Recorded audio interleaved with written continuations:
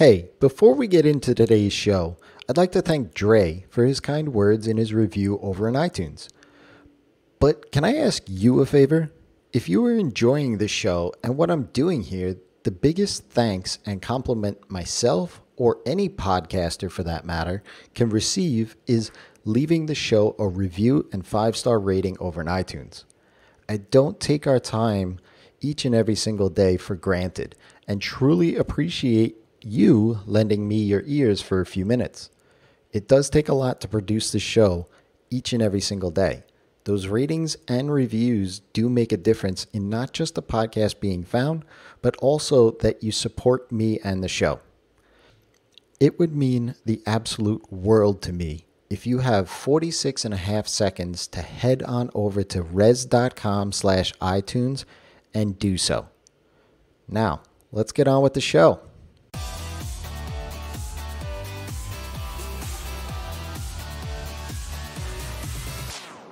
Hey feasters, and welcome to episode 126, and today's a bit of a different show. Do you have a mantra, a manifesto? Is it something we really need? I don't know, but I'm going to share with you two of mine, so let's dive in.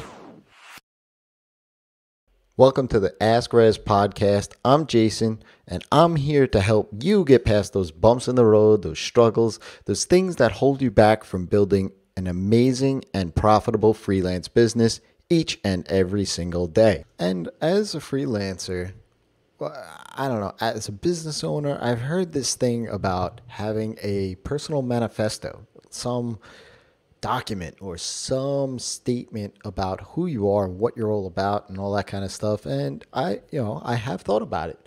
But I don't know that it's something that anybody really cares too much about more than myself. So why state it?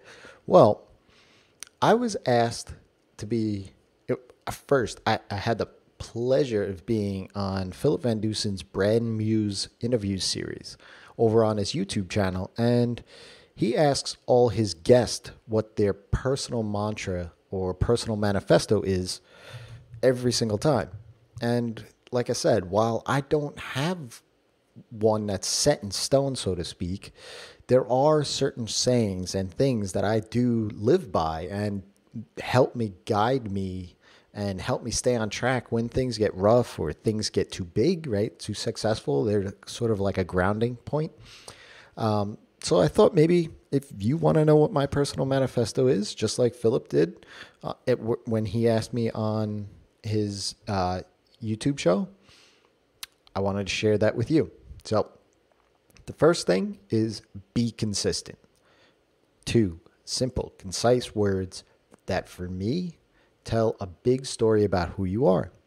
It's something that I've heard from many folks that I've respected growing up as a kid and in my professional career as well. And this is one of the few things, to be honest with you, that I've said to my 1.5-year-old son since the day he was born. The reason that this for me is a personal mantra is because I'm a planner and I don't like to let folks down in any sort of way if they're planning on me. So being consistent means that you aren't late, that you don't miss deadlines, that you are dependable. This goes for personal as well as professional lives. Think about your list of friends, your list of close friends, right? There is inevitably at least one that shows up late to the party all the time.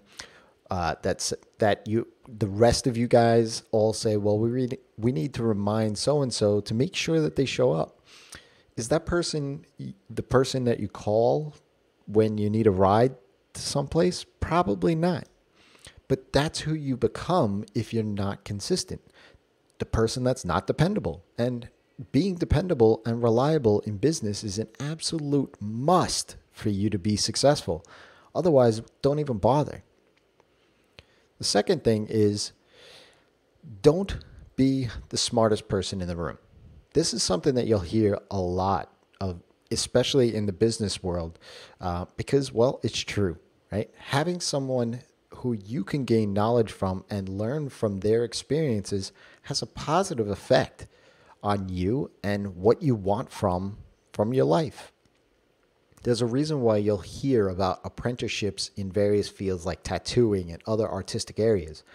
It's why you're going to hear about how mastermind groups are game changers and people rave about them if they're in one. Learning from others is the best way to grow your knowledge and your skills so that you can get to where you want to be and improve yourself. Learning from their life experiences, their business experiences, their mistakes and successes will help you pave your journey. When you feel that you are the smartest person in the room, then it's time to find a different room.